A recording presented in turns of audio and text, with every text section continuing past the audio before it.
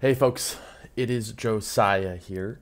I want to do a quick little series on putting R models into production. It's going to be a series of 4 different short videos.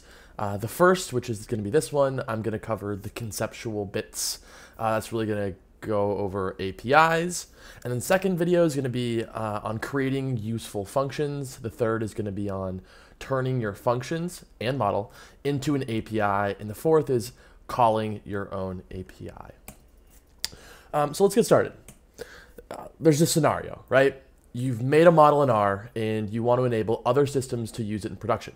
How do you put the model into production?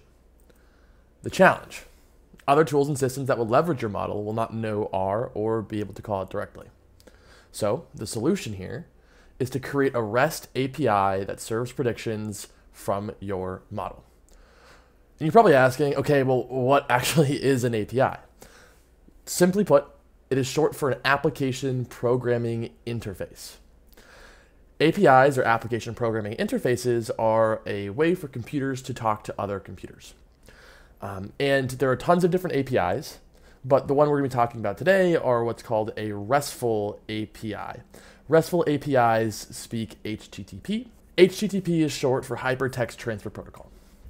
And now you might be asking, okay, why? Like, why an API? And an API is so useful for us is because all other software languages speak HTTP. Think of it as a universal language for computers. Another reason is that if you're serving a model or some sort of R functionality through an API and you want to make changes to it, other systems are not really concerned about what's under the hood. All they have to do is make that request, and then the API does what it's supposed to do. And think of creating an API as a way of making a black box for your code. What is the anatomy of an API? Since we're going to be using HTTP, we have to think about these in the context of a URL. So the first part of an API is what's called the host. You can think of this as where the API actually lives. And this is going to be a fixed thing that's not going to change. Think of this as like the web domain or the server address where you're going to be going to. The next part, which is very, very important, is the endpoint. Endpoints are like a function. They determine what will happen, right? So you can compare the host and the endpoint as like the package and the function, right? So what you will do is determined upon which endpoint you go to. And then there is also optional parameters. So these will address varying parts of a request. You can think of these as function arguments, right? These are not necessary. There are also other parts to an API request, like headers and the body, but we're not going to be going over that. So the types of API requests. In general, each API endpoint has a different method of request, a different type of request that you can make. The two most common that you might see are going to be GET requests and POST requests.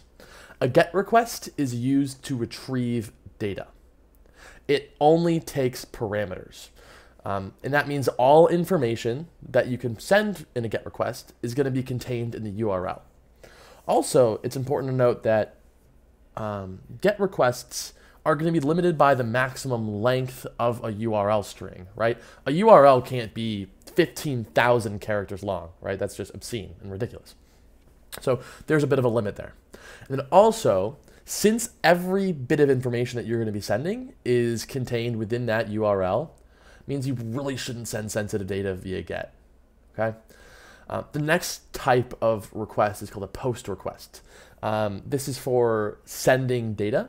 In general, they should be used for modifying something or creating something. In my experience, the POST requests are going to be the most flexible request types that you're going to see and arguably the most common. There are other types of requests, but through this example, I'll only go over GET. So other types of requests you might see are put, delete. I don't like deleting things I don't trust myself, so I'm going to stay away from those. There's head, patch, and there's also other kinds. Okay, so the next video we're going to be going over creating useful functions. In the R space, we have to use functions to create APIs, so we'll be going over that.